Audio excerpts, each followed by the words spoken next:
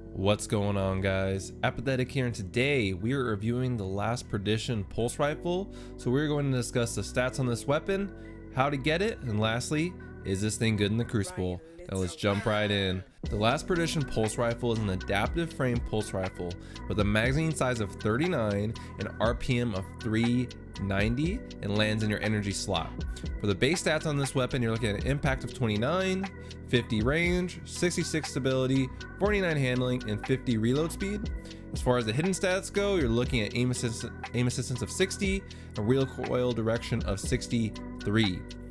So as far as acquiring the Last Perdition, guys, there is really only one way, and that's through playing in the Crucible. So it can drop randomly after a match as you rank up in the Crucible, or as you turn in tokens to Lord Shax. Another way to get a great roll on this weapon is by reaching Max Valor in the Crucible, and this will allow you to purchase the vendor roll from Shax, which is exactly what I did. So let's talk about the perks on this bad boy because they are nasty.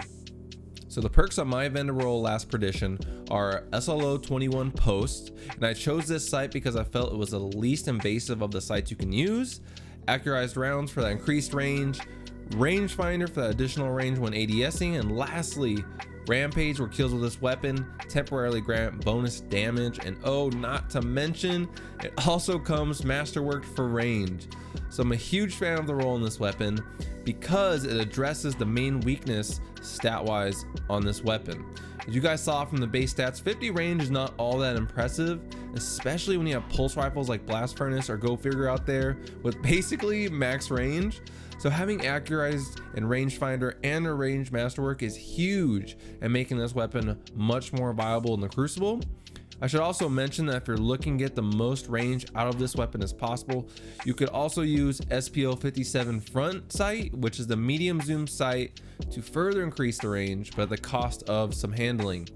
Overall, from a feel standpoint, this weapon feels very snappy going between ADSing and back to sprinting.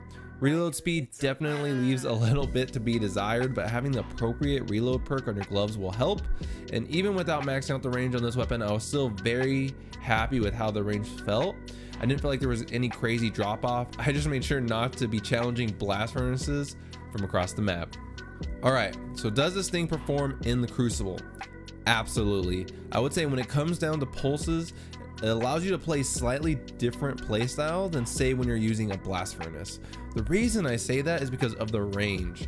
With Blast Furnace, the range is so far that it almost encourages you to hang back and just unload on people from a mile away. Because this weapon doesn't have that crazy range, it forces you to be more aggressive and play in the medium range with your opponents and really melt them down. I was pleasantly surprised by how fast I was able to melt down my opponents, and that even includes your shotgun apes. And some of the clips you'll see, guys, these guys are pushing me and able to take them down my pulse because I'm just constantly backpedaling, and these people are trying to get to a point where they can just close the gap on me. And because of the changes to shotguns recently where they nerfed the range a little bit, it's a little bit harder to do that now. I found people are really thrown off by my backpedaling with this pulse. I would definitely recommend pairing this weapon with a shotgun though, to better protect yourself at close ranges. And for this specific role, a rampage mod would pair beautifully to extend that rampage duration just a little longer to really string those kills together. But give this weapon a try, guys. I really enjoyed using it in the Crucible. I could definitely see it becoming a new community favorite because of the aggressive playstyle it allows you to play. But let me know in the comments below how you think this weapon stacks up against other pulses and if you're enjoying it. Thanks so much for watching, guys. Make sure you like and subscribe if you enjoy, and I'll catch you guys in the next one.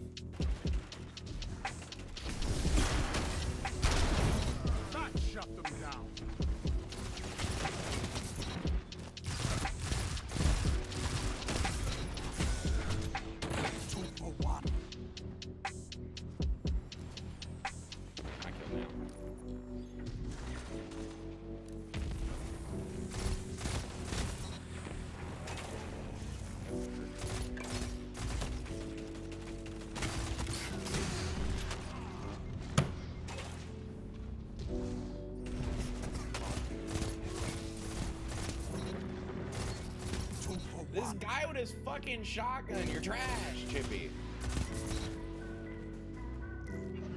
Sound tactics bring victory. Perfect.